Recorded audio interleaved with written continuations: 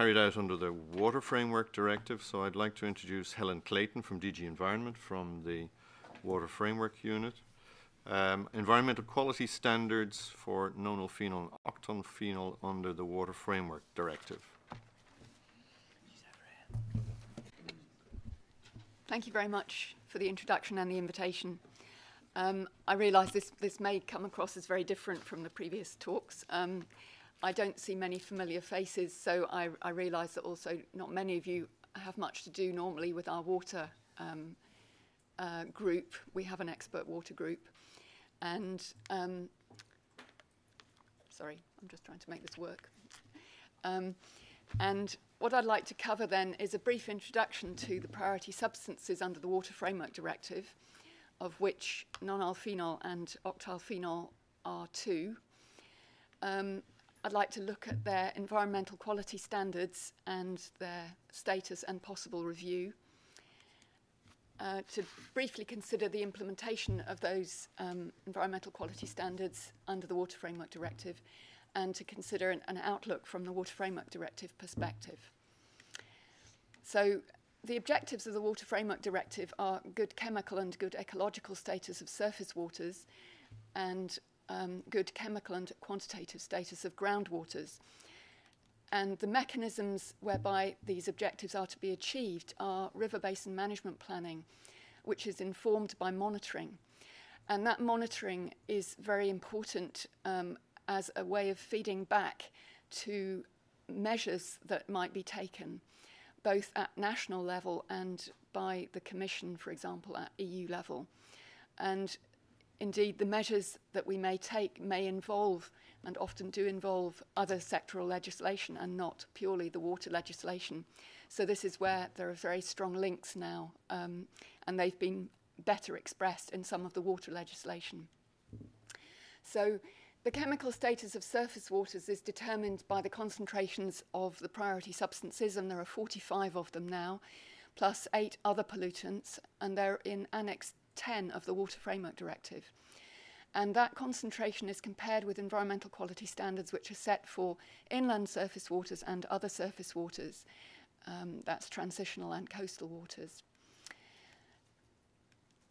The Article 16 is the critical part of the Water Framework Directive, and it says that the European Parliament and the Council shall adopt specific measures against the pollution of water by individual pollutants or groups of pollutants presenting a significant risk to or via the aquatic environment, including such risks to waters used for the abstraction of drinking water. So what is clear from this is that it is the aquatic environment, but also indeed human health, that matter. And the next point is that measures shall be aimed at the progressive reduction and, for priority hazardous substances, which is a subset of the priority substances, at the cessation and phasing out of discharges, emissions and losses. So I've mentioned that it's also secondary poisoning of wildlife and humans via the consumption of fish and shellfish that count. Now, Article 16 includes a lot of detail about how we should go about identifying priority substances. It refers to using risk assessments from other legislation, which include, of course, REACH. And it also refers to doing a simplified risk assessment, which means that where we don't find other risk assessments, we can do a simplified risk assessment based on a risk ratio of the exposure and the hazard.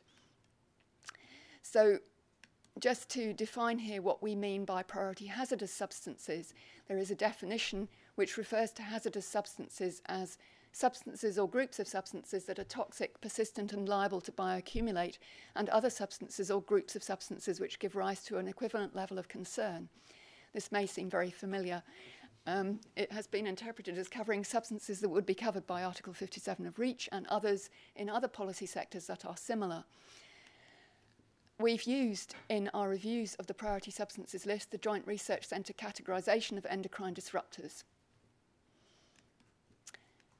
This EQS directive, which is a daughter directive of the Water Framework Directive, sets the environmental quality standards for priority substances and the 8 other pollutants, and it's based on the most sensitive endpoint.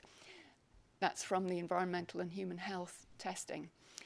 The directive requires trend monitoring of substances that tend to accumulate in sediment and or biota. But among those substances, NP and OP are not mentioned, even though, indeed, in the dossier for the environmental quality standard for NP, it is acknowledged that the hydrophobic form will be, to some extent, prevalent. So this is an aspect that we should look more closely at, and I noted a comment was made about the absorption of NP, and this is clearly an issue. The directive requires that emissions inventories are established and allows for mixing zones.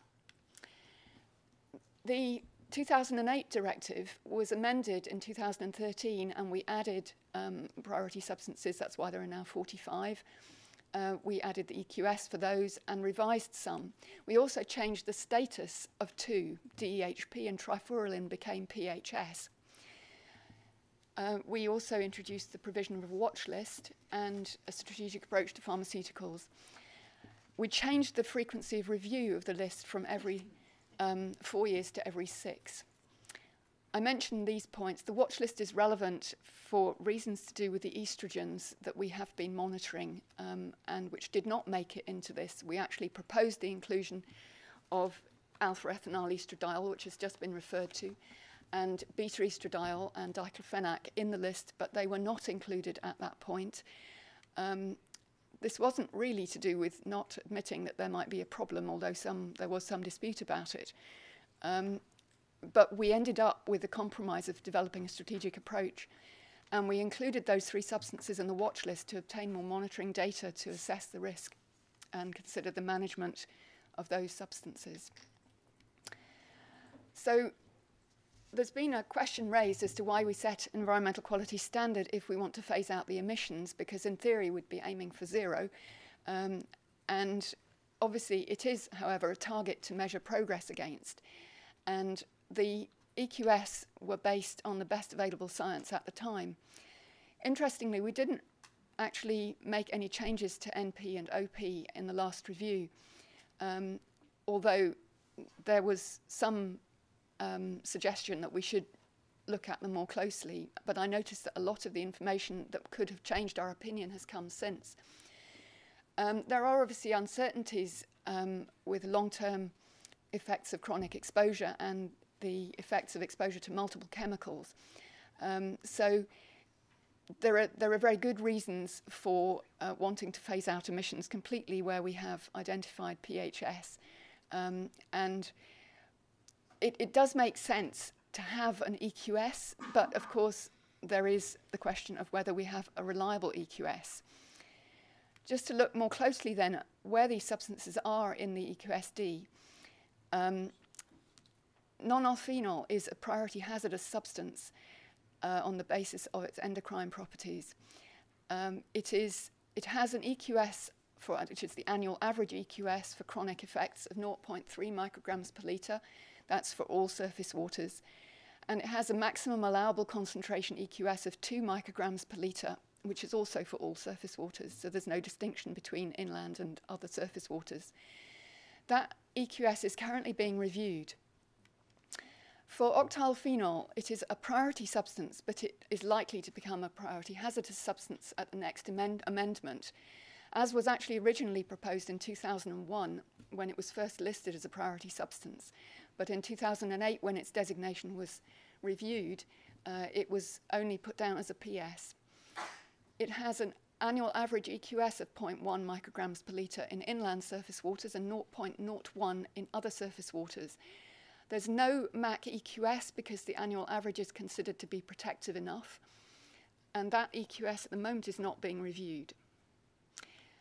So let's go into a bit more detail of nonylphenol. The listing specifies this, in other words, gives the CAS numbers and specifically mentions the branched isomers of nonylphenol.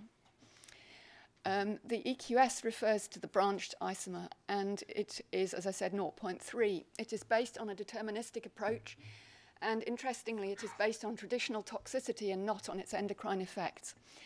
It is the toxicity for freshwater algae, the alga Synodesmus suspicatus, and it's to do with the biomass.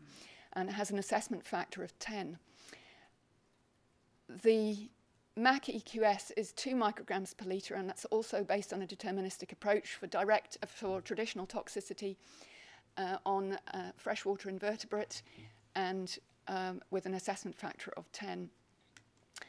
You can find all this information in the dossier, which is in our CIRCA website, and it explains also the point that although there is information in there about endocrine effects, at the time it was proposed, and that was going back to 2006 when the proposal was originally made, the direct toxicity, the traditional toxicity, was considered to be protective against endocrine effects. And I think a different view might now be taken about this, especially given the presentation we had earlier from Connor.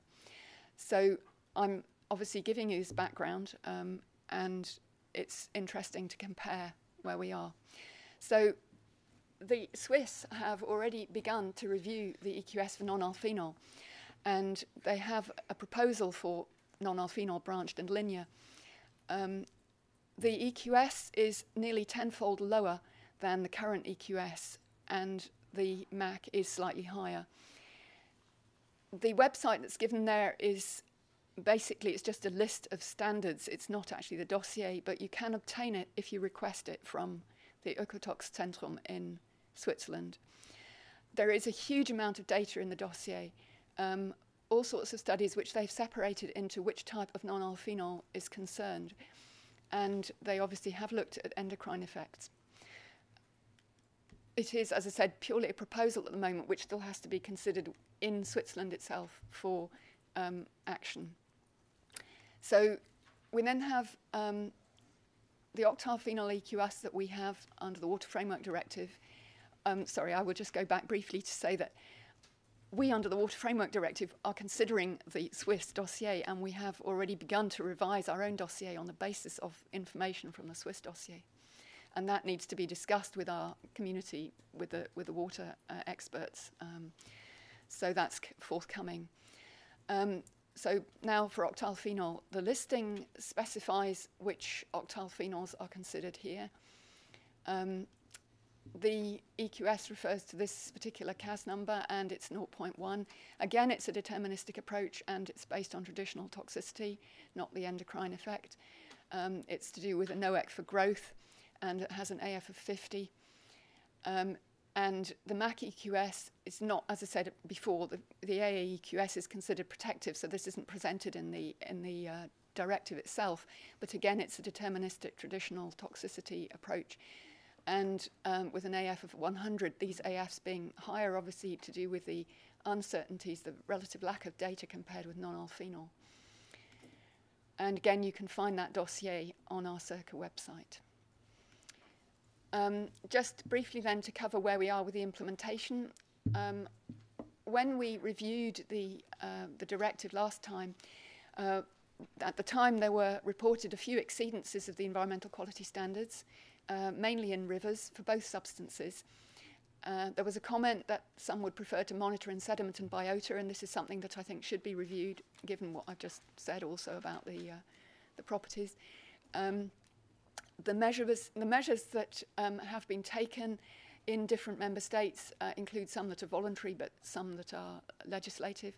There was a call for regulation in imported products, and this review was done obviously now. That was going back to 2010. So indeed, since then, we've seen action on that front for nonylphenol ethoxylates. The second river basin management plans are being assessed at the moment, and we expect a report in 2018.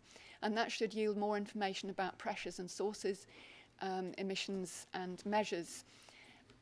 And obviously, if we don't find exceedances, that's good. But it's not enough to meet the EQS if the EQS should be lower and if we want to phase out emissions altogether. Outlook, I can cover this quite quickly. Some relevant issues and actions, how we deal with the ever-growing list of priority substances. We are considering taking a more holistic approach to assessing chemical status under the Water Framework Directive. This is early days. We are beginning to look at the question of whether we could group substances more. There are currently some groups of substances in the Water Framework Directive, but it may be possible to include more. I mentioned that we have a watch list which is monitoring 3 estrogens, beta-estradiol, alpha-ethinyl estradiol, and estrone, but it's not easy because of the low limit of quantification. And we have seen an estrogen monitoring project underway by Switzerland, led by Switzerland, which is looking at the use of effect-based methods. And we are considering an activity, in fact, we've begun an activity now on effect-based methods under the Water Framework Directive. So that activity is under our common implementation strategy for the Water Framework Directive. It's following up some earlier work that we did in 2014 on effect-based tools, and it's aiming to deliver some outputs by the end of next year. It's hopefully going to provide some support for a more holistic approach and overcome some detection quantification difficulties. And obviously we need to take into account the Marine Strategy Framework Directive as well. Several tasks, I'll just put them up you can have a quick look through. I know that time's running out, and I just wanted to include one more slide just to say that this sort of ties in with a lot of other things that are going on in the Commission to do with the fitness check of the chemicals legislation, the non-toxic environment strategy, which is looking at combination effects of chemicals, mixtures, and research projects looking at mixtures. And so I just wanted to sort of refer back to other people's presentations that have mentioned these things, and thank you very much.